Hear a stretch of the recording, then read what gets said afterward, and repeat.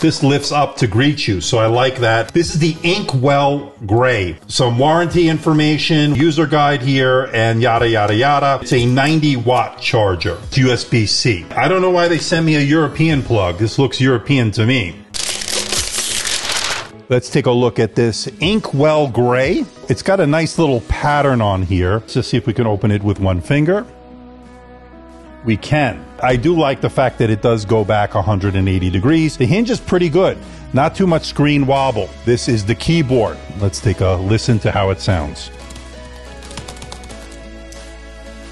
On the left side, a USB-A port there, and then you got some venting there, and you get two USB Type-C Thunderbolt 4 ports, 3.5 millimeter microphone headphone combo jack, and HDMI 2.1, a gorgeous display.